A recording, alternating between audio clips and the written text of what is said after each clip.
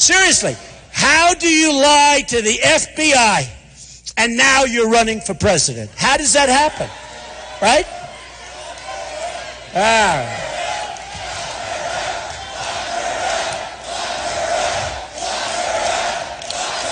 You know what? I've been saying, let's just beat her on November 8th. But you know what? No. You know what? I'm starting to agree with you, I'll tell you. Tired of saying it.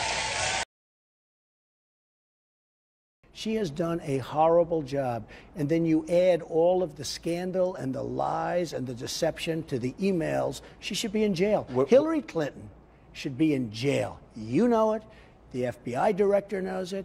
Everybody else knows it. She should be in jail. What she did with erasing 33,000 emails, she shouldn't be out even talking about inner cities or running for president.